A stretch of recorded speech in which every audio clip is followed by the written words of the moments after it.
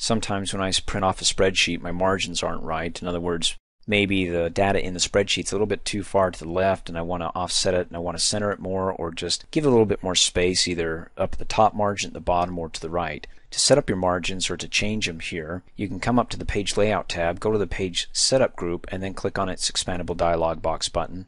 Now I know what you're thinking, you've got the margins right here, right? That's fine. But when I click on this button right here, I can come to the Margins tab and make the changes, click Cancel, or click on the Margins arrow and choose some defaults like what Excel defines as normal. If it defines as being wide or narrow, you can still go to Custom Margins, which is the same thing. It pulls us to the same screen. So you can see I still have some margin over to the right hand side here. Maybe for the left margin I want it at 1.75, and then when I hit the tab key you can see it updates it here, and I tabbed over to the right and it shows my right margin here.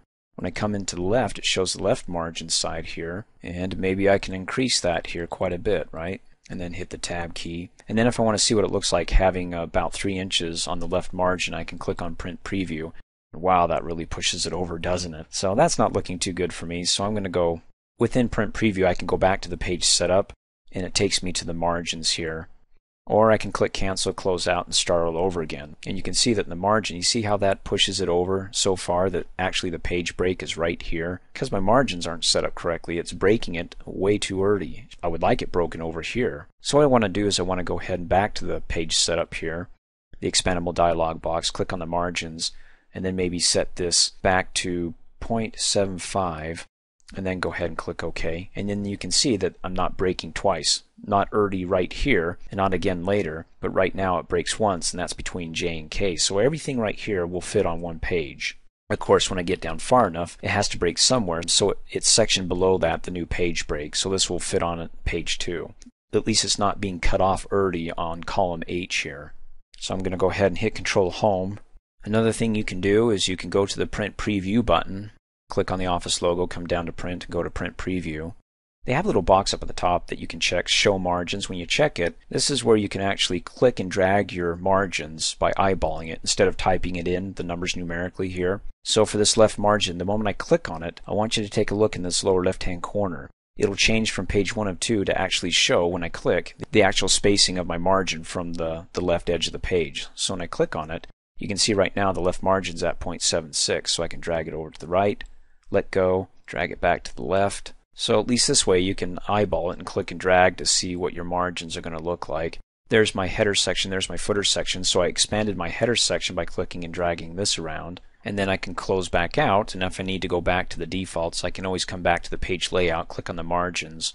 And notice, this is kind of cool, it actually saves my last setting, and it's called the custom setting. So if I like it, I can go ahead and apply it to new workbooks, and it'll stay here, and I can apply it to new workbooks. In fact, I don't want that, I want to go back to the normal view, so I click on that.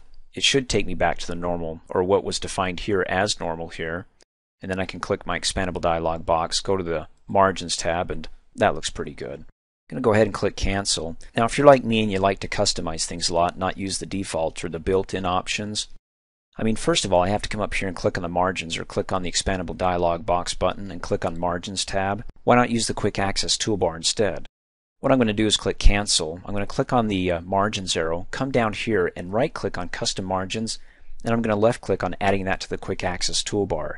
Now I could come up here on the button and right-click and add that to the Quick Access toolbar, but I'm getting two distinct things, as you can tell by the little icons up here. When I click on the margins, it gives me the drop-down. But when I click on the button here that looks like a green orb, I actually get the custom margins pop-up. So that way it only takes me one click to bring it up.